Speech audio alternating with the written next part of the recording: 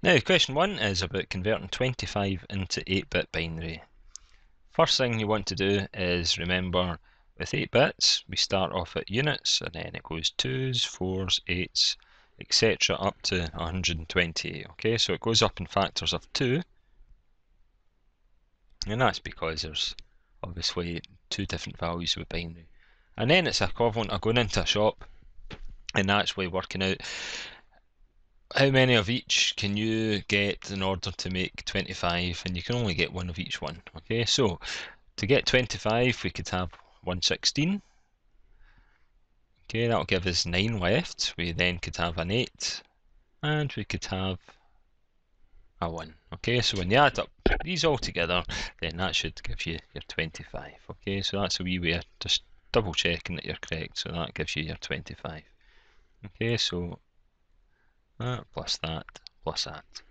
Now, question 2, they're talking about health and safety, and it's to do with your actual workstation. So the workstation is obviously where you're sitting at your computer. Okay, so at the desk, your computer is known as your workstation.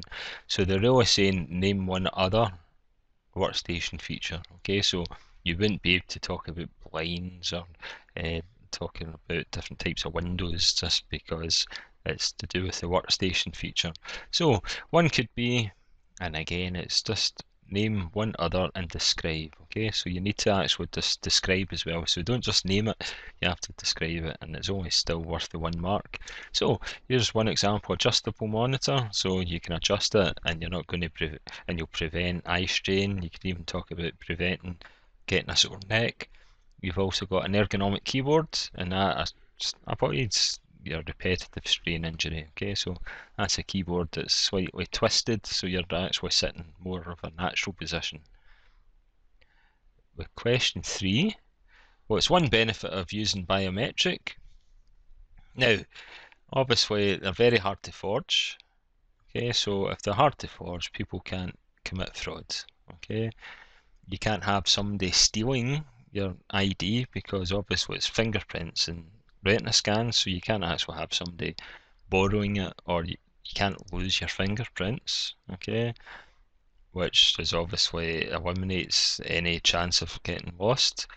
And sometimes you might forget your password. Okay, so this actually eliminates the chance of that, so you can replace hard to remember passwords. Okay, and obviously these passwords somebody could look over your shoulder and actually just write them down, so that stops that. Okay, so describe a benefit, you state one thing and then just explain why it's a benefit. Right, question 4, a college has just upgraded all the computer equipment used by staff. What should happen if you're disposing? Okay, well, you want to make sure all the data is wiped from the hard disk, and you might actually need to physically destroy the hard disk. Okay, so these are all bullet points. Any of these bullet points are absolutely fine, and you might have it slightly worded a different way. Any hazardous waste, you want to actually safely dispose of them. As I've just said, actually physically destroy this hard disk if you can't actually wipe the data off, and make sure when you're actually recycling you don't have any personal information still stored into the computer. And you want to actually take out any valuable metals or any valuable components, and you want to try and recycle that as well. Right, here's one that you've seen before. So this is an example of a program in some language called Algol, and they're just asking you, well, to make this user-friendly and more readable, what could you do? Well, if you have a look here, I mean, we've got variables that aren't very well described, okay, or named. So that's where they use meaningful variable names. We want to also, if you look down here, we want some indentation. Okay, so indentation will make sure that you can actually see the loops within the programs. And you could add some light lines, okay, so some comment lines just to actually describe what the program's doing.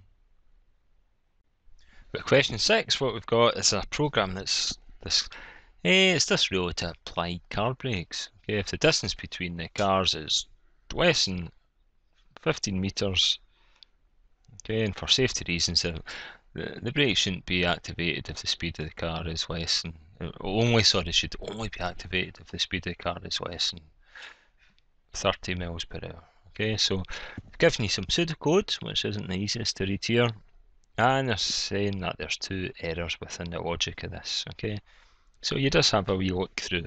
Now, first two lines are asking for values from this time it's not from a keyboard, it's actually from the sensor, and it just says here, well, if speed of car is less than 30 or distance is less than 15, then apply the brake. Okay, that should be and, right? So that's your first. Okay, so it has to be if the speed of the car is less than 30 and that distance is less than 15, because you could have a car that's 100 meters away from another car in front, and if it's less than 30, then it could still be applying the brakes. Okay, and you're wanting to actually have this car eventually stop, so that speed of car, that should actually be 0. Okay, so you're not going to start braking the car until it's just driving at 100 miles per hour.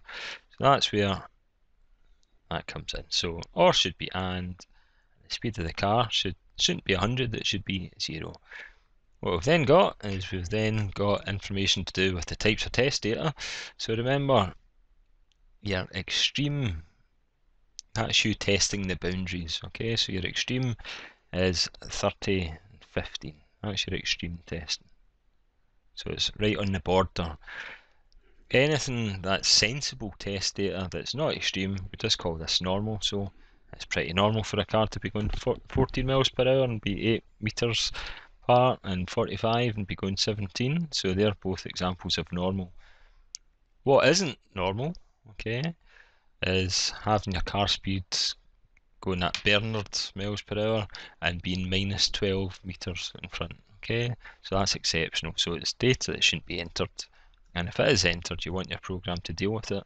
But so you could have car speed of 2000 miles per hour or car speed of minus 23. Okay, so anything that you're testing the actual condition, we call that extreme.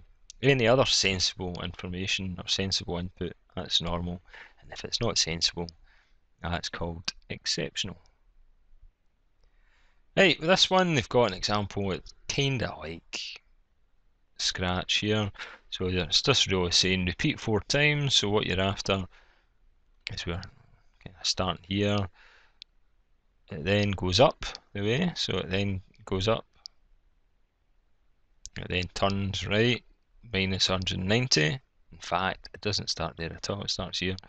So minus 190, minus 190, minus 190, and it creates a square. Okay, so always read the question carefully, just like I've made that mistake. Right, so what we've got here, it starts, repeats twice, so it moves 30, it then turns 90, so it's facing this way, it moves 60, and then it turns 90, minus 90, so it faces that way, and it just does that again, so it repeats twice. Okay, so for the second time, it just moves 90, turns 90, sorry, moves 30, turns 90, and moves 60. And that's, you've got almost like a wee staircase. Right, next question is a graphics question. What I would recommend you is just always draw out your graphic and just label it. So that's 600, that's 600. Okay, and it's 8-bit color, so that just means that each pixel requires 8 bits. So what we do is we just multiply these numbers together. So the number of pixels is 600 times 600, and it's 8-bit per pixel, and that gives you the number of bits. Now it's just a wee quirk of fate that you're wanting to then divide it back by 8 to get to the number of bytes. So you divide the number of bits by 8 to get to the number of bytes, and then divide the number of bytes by 1024, and that gives you the number of kilobytes, and that's an appropriate unit. Okay, so the number's not too big. And that is question 6. How do computer systems represent characters? Well, you could say binary. You could also say ASCII as well. Okay. Here's another one, and it's converting this time binary into decimal. This can be a wee bit off-putting because when you look at it, you've only got 6 binary numbers, but we always want to work it out as 8 because we always work it out as a byte. So what you do, you still write your wee headings 1, 2, 4 all the way up to 1 to 8, but what you actually have to do is you then take the very first value and put it here, take the second value, so you work from right to left. Any of the values that you don't have, just put 0 down there, and then what you can do is we then just add the numbers in which there's a 1 underneath. Okay, so that's 32 plus 1. That gives you 33. A wee tip, if there's a 1 at the end, it's always going to be an odd number because the rest of them are all even. Right, question 11. What we've got is we've got a selection of pseudocode and there's a wee error here. Okay, so quite often they're looking at things like logic errors. So you can ride a school bus if your age is greater than 5 or if it's less than 18. So that's implying even if you're 70, well, you're greater than 5. So that should be and. Okay, so or should be replaced with and. Here's another one. So the type of construct. So we can construct programs using bits of code, and a construct is just a block of code. Okay, it does a specific thing. What this is doing is this is asking you for your codes. Say it was like an ATM machine, and it keeps on asking you until this condition is actually met. Okay, so this condition, if I can actually get back down to here, this condition is if the code is actually 7741. So it's a conditional loop. Next wee question, they're talking about there's a spell mistake went in the code. If it's a spell mistake, that's called a syntax error. So you've got something wrong with your syntax. So you've, instead of saying print, you might have said paint.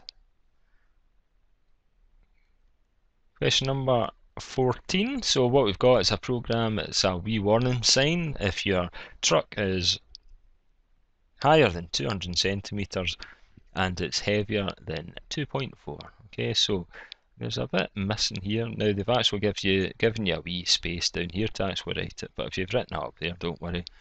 But what we've got is we've got 3 marks. Okay, so first mark is if the height is greater than 200.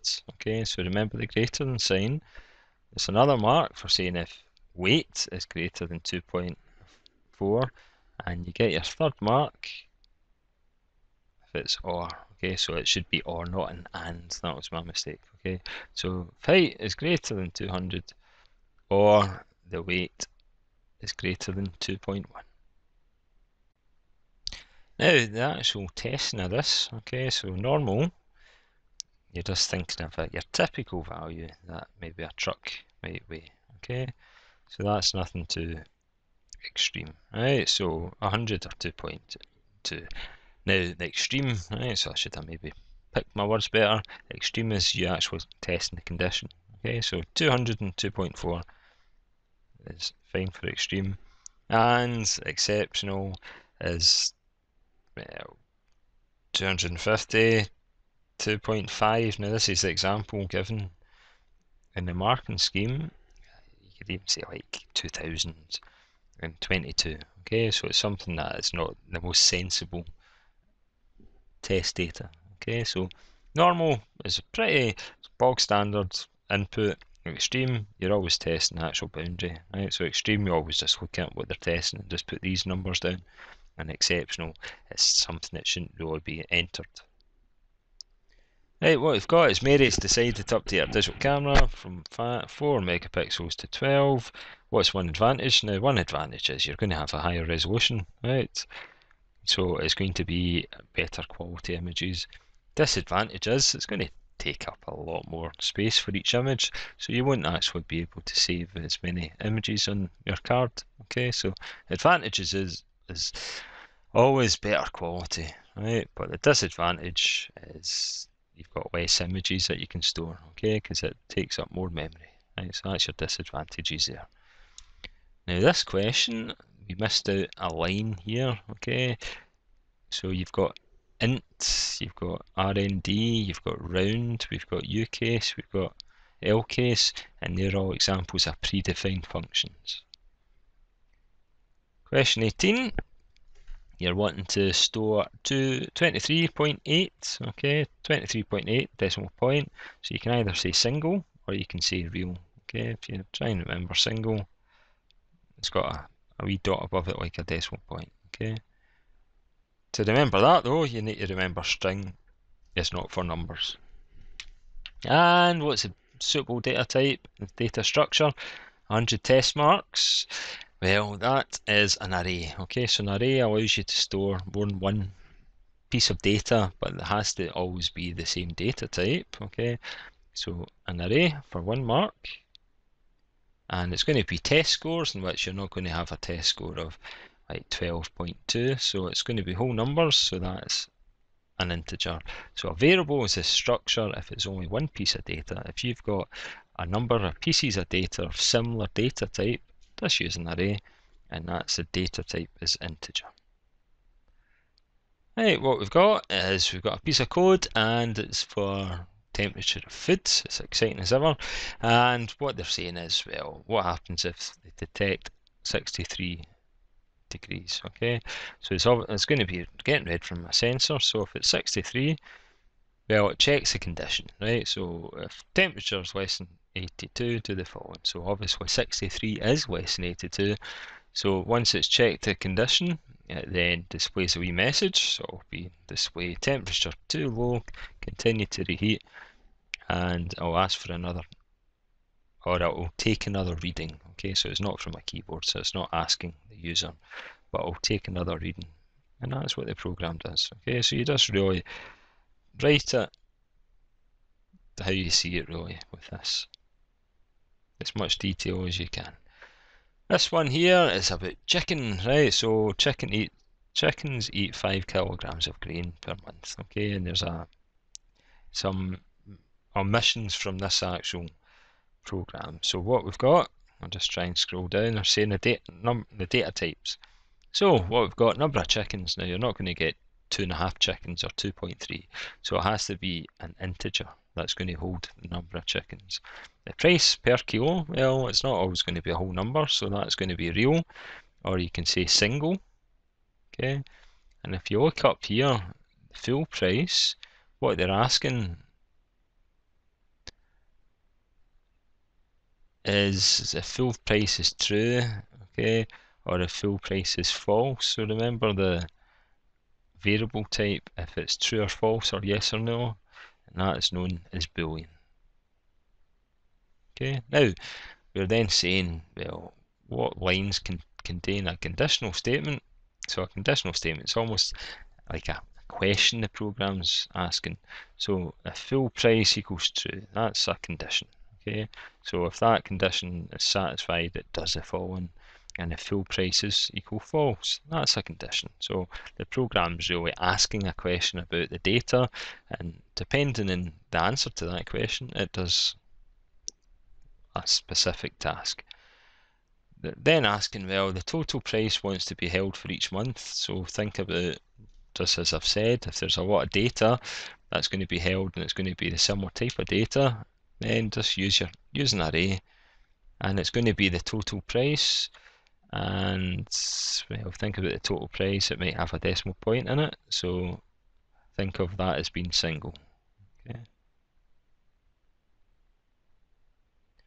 And for it to actually have a program asking you for the total price for each month, we're going to use a fixed loop. And the reason why is because we actually know how many times this loop is going to go through.